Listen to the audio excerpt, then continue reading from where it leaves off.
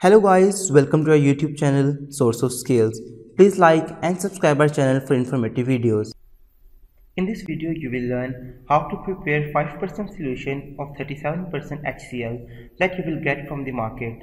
The required apparatus and chemicals include hydrochloric acid, measuring flask of 500 ml, distilled water in a beaker, a pipette, and a funnel. Here is the calculation for preparing 5% solution from 37% HCl up to 500 ml of volume.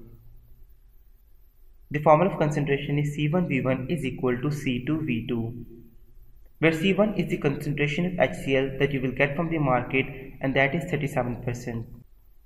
C2 is the concentration of our final solution, that is 5%. V1 is the required volume that you will get by calculations, and V2 is our final solution volume, that is 500 milliliters. So let's start our calculations. V1 is equal to C2V2 whole divided by C1.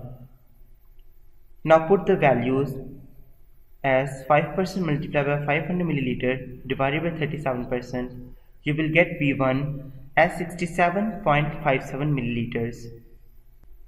So now let's start our preparations. First of all, take a measuring flask and add some distilled water into it with the help of a funnel. Please do not add hydrochloric acid direct into the flask because it may harm you or the flask. Now take the bottle of 37% HCl,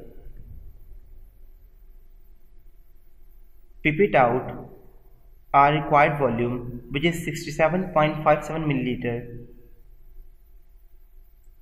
and now pour this into the measuring flask.